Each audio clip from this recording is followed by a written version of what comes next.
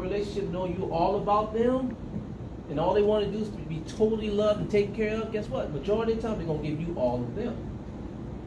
Reciprocation. As a leader, it is that simple, y'all. Treat people with dignity and respect.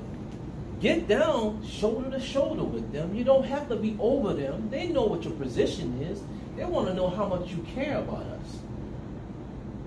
That's more important. Do you care? Do you care about my family well-being? Are you creating an environment that's safe for us to express ourselves? Do you make us feel understood? And that we belong here, that we're a team? That we have a valuable stake in the operation? That we have a choice? That matters. This is the secret ingredient for success amongst teams. You are the thermometer. You control that morale, right? You make it, well, it's on high or it's on low.